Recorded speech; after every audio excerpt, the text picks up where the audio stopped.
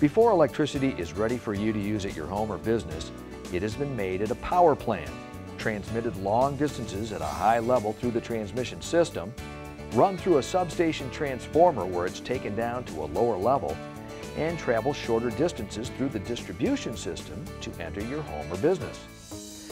So, exactly how does the electricity get from the pole or green box into your home? It travels to your home or business through a service drop. Now, a service drop is generally a collection of 3 wires wrapped together. 2 of the wires carry 120 volts of electricity each.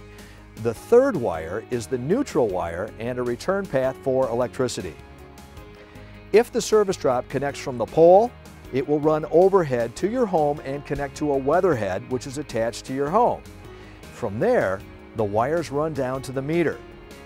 If the service drop connects from the ground level transformer or green box, it will run underground to your meter. Electricity actually passes into your house through the meter. A meter is a box usually found on the side of your home and measures the amount of electricity that you use. It is owned by the power company.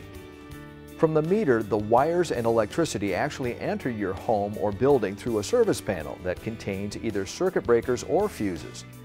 Your home or business owns the service panel and the wires inside. The service panel wires take electricity to different areas of your home. The circuit breakers or fuses protect your house from overloaded or damaged wires. At this point, electricity has arrived at your home to toast your bread or run your appliances.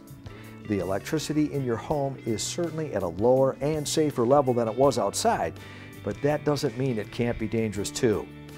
Here are some important home safety tips to follow.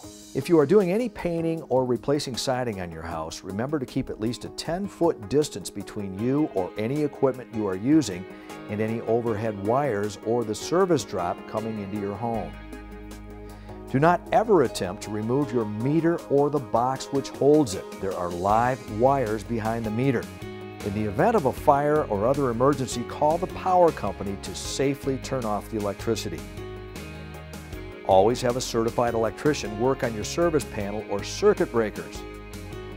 Turn off all circuit breakers before doing any electrical work. Don't overload your home circuits.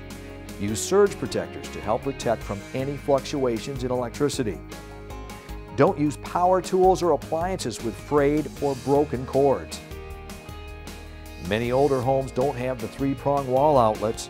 Never cut the 3rd prong or ground off of a plug to make it usable in a 2-prong outlet.